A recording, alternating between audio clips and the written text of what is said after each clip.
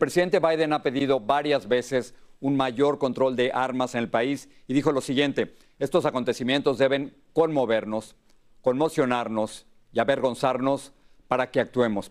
Pero en el Congreso nada se mueve y solo esperamos la siguiente masacre. Samantha Barrios pertenece al grupo Giffords, una organización dedicada a acabar con la violencia de las armas de fuego. Samantha, gracias por estar aquí. Muchas gracias, Jorge. Estoy absolutamente frustrado. El miércoles hubo esta matanza en Kansas City y de pronto el jueves todo el mundo se había olvidado. La noticia era Trump, no la matanza. ¿Nos hemos acostumbrado, se ha normalizado la violencia en este país? Mira, la verdad es que no siento que sea normalizado, sino que estamos viviendo en una realidad donde hay un libre acceso a las armas que está permitiendo que estas ocasiones ocurran prácticamente diariamente. Pero nosotros luchamos día a día para que esa realidad cambie. Estoy pensando que aquí en Estados Unidos hay más armas de fuego que personas.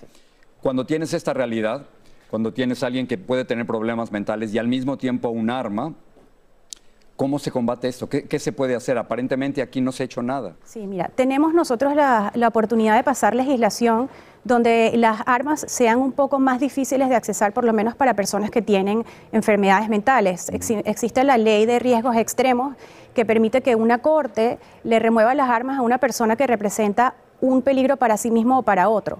Entonces, lo que tendríamos que impulsar es que estas legislaciones puedan ser pasadas a nivel federal, porque existen parches en distintos estados y eso es lo que está permitiendo de que permeen las armas de un lado hacia otro. También chequeos universales, que es algo que la mayoría de los americanos desean que se pase. Pero que no se ha pasado, ¿no? Correcto, sí. Esto significaría que si alguien quiere comprar un arma, antes tiene que haber una revisión criminal, ¿no? De acuerdo, sí, chequean su récord criminal y bueno, pues es una manera más de poder asegurarnos que las armas no están cayendo en manos de personas peligrosas, de criminales, de personas que poseen enfermedades mentales o de personas que son abusadores domésticos. Ahora, eso que tú estás proponiendo y que ustedes están proponiendo no ha ocurrido. En el Congreso de los Estados Unidos no hay absolutamente nada que pueda pasar actualmente para limitar el uso de armas. En el Congreso tenemos una pieza de legislación que ya se pasó, estamos esperando que entre al Senado y estamos esperando que eso suceda.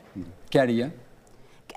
Permitiría que los chequeos universales estuvieran establecidos a nivel federal, evitando que cualquier persona peligrosa no obtenga un arma, o una persona que no debiera tener un arma la tuviera. Una de las cosas que no entiendo, he estado en 7 guerras y me ha tocado ver las armas más letales que existen sobre la tierra.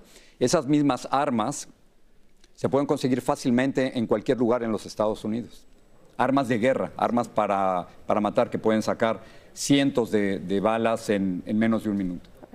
Sí, y existe yo te entiendo, Jorge, es totalmente frustrante para nosotros ver cómo siguen ocurriendo estas masacres con estas armas de alto calibre. Sin embargo, existen también piezas de legislación que, por ejemplo, limitarían la capacidad de los magazines de estas armas, donde la capacidad de estos magazines permitirían que hubiera una intervención más rápida al momento de poder atacar precisamente al atacante. Se ha comprobado que el momento en que logran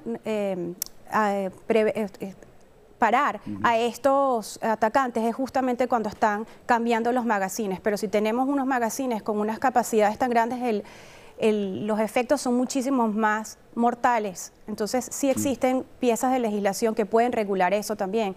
Hay grupos también que están impulsando legislación para que sean vetadas estas armas y que salgan de las calles, pero todo va a depender de lo que decida el Congreso y también el apoyo que reciba de los ciudadanos. Entiendo el entusiasmo y la actitud de ustedes para tratar de cambiar las cosas, pero me ha tocado durante 30 años cubrir tantas masacres y tantas matanzas. En el último año ha habido más de 600 y estoy pensando, Samantha, en esos 8 niños que fueron heridos el miércoles pasado en Kansas City. Tú también fuiste testigo de violencia por las armas. ¿Cómo te ha afectado a ti? ¿Cómo impacta a alguien? Mira, Jorge, yo creo que nosotros como inmigrantes, muchos hemos vivido violencia con armas de fuego. Puede ser producto de regímenes dictatoriales, de crimen, de hampa común, y vinimos a este país buscando por un lugar más seguro, donde hacer que nuestras familias crecieran. y lamentablemente la realidad que hemos visto últimamente nos ha hecho a muchos activarnos y decidir que este nuevo hogar que tenemos no queremos que se convierta en un lugar donde tenemos miedo de ir a lugares donde rezamos, a escuelas, a cines, inclusive a un evento como ayer, como el del 14 de febrero, donde estábamos celebrando la victoria de los campeones del Super Bowl. Entonces eso a mí personalmente me hizo activarme en una experiencia personal que tuve con violencias de armas cuando estuve en Venezuela, cuando vivía en Venezuela. ¿Y te quisiste venir a Estados Unidos para vivir en un país más seguro? Más seguro, sí. ¿Y eso no lo estás viendo? No lo estoy viendo, de hecho lo veo con mucha preocupación, pero creo que solamente va a depender de los ciudadanos que se activen y que presionen a sus legisladores para que apoyen más leyes de seguridad de las armas de fuego. De verdad que espero que sí sea. Samantha Barrios, gracias por estar aquí. Muchísimas gracias, Jorge.